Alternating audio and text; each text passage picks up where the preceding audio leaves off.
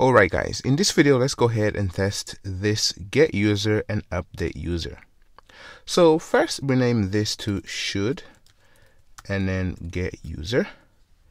And now let's go ahead and simply create a random UID. So I'm going to say user, or actually Anna, and then UID equals to, and then UID dot random UID. And in fact, let me go ahead and steal Anna right here. So I'm going to steal Anna from here and put it here. And this will be Anna and then UID. So Anna UID.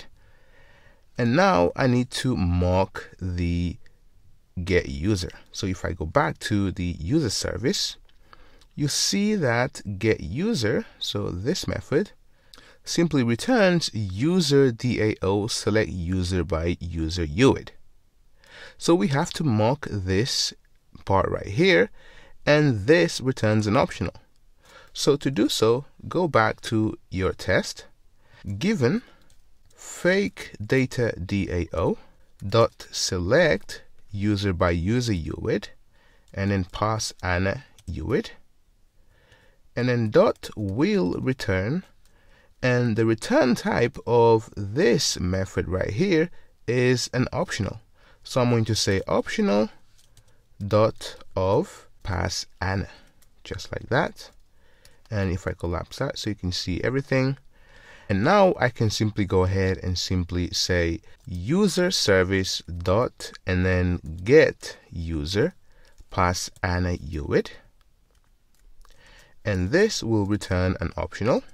So first I'm going to assert that user dot is present dot is and then true, and then I'm going to get the user. So I'm going to say user dot and then get, just like that. And in fact, just let me rename this to optional. So shift F6 user optional, and this I can rename this to actual user, just like that. And now I can simply copy all of this because it's the same, just like that. And in fact, just let me refactor this. So I'm going to press Alt Command and then M. And right here, I'm going to say assert user fields. Enter, and then yes to replace whatever I find this repetition. And you can see that it replaces everywhere. So this is it, guys. This is all we need for this should get user. If I run the test, you should see that it works as expected. Now let me go ahead and simply cut this and put it down at the bottom. And let's test this update user. So the update user will be a bit different, but it follows the same standards.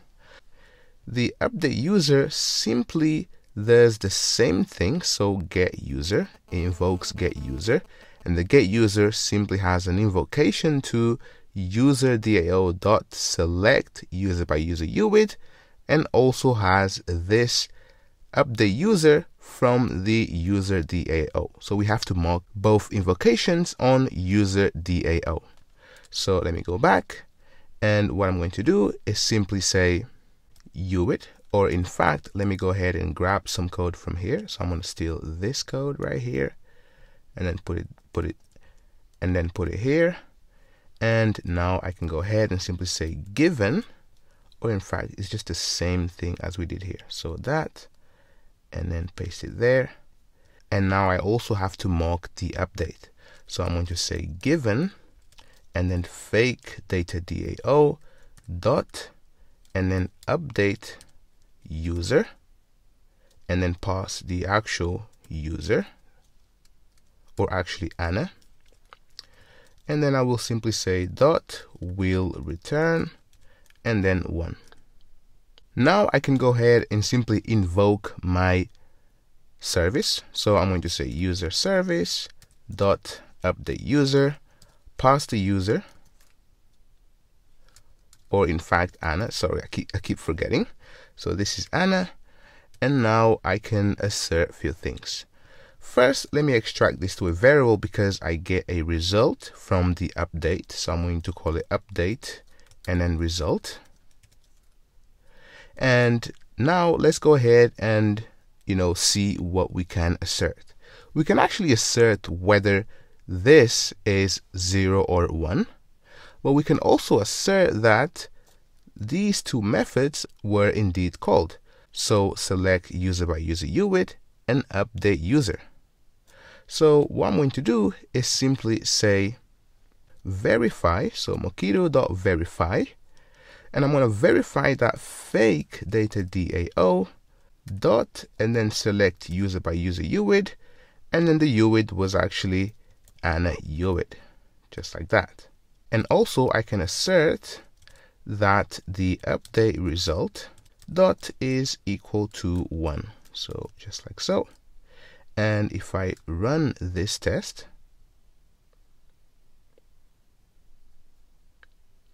you can see that it works as expected. We can actually do one more thing, and this is actually using argument capture. So you see right here where we update a user. So if I go back to user service, so right here when we update a user, this user DAO update user simply receives a user, and we can actually capture what user was sent. To do so, go back to the test, and right here, so before we actually invoke the service, I'm going to create an argument and then capture, and we want to capture a user, and I'm going to call it as capture equals to, and then argument capture, and then dot for class user dot and then class. And now I can also verify right here.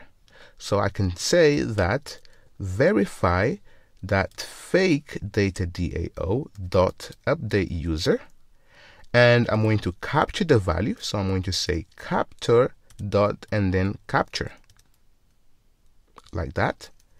And now if I want to assert this value that was captured, I can simply retrieve it like so. I can say capture dot and then get value, and this gives me a user, and I'm going to call it user. And now I can assert and then user fields, simply pass user like that, and we're good to go. So if I now run the test, and I do have an error because I've used the verify incorrectly. So right here you see that is not the same. I'm just missing the brackets right here, and remove this one here. Again, if I right click, run,